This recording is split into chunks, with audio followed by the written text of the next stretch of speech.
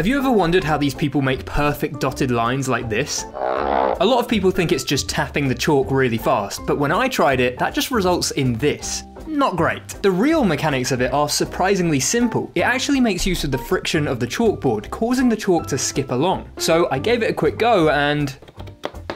okay, that's quite close. With a bit more practice, I figured out that there are two key things. You need to hold the chalk right at the end, and you need to angle the chalk towards the direction that it's moving in, like this. Then, by varying the speed and pressure, you can control how compact the dots are. So I practiced combining all of these elements a bunch, and I actually nailed it. That is ridiculously satisfying.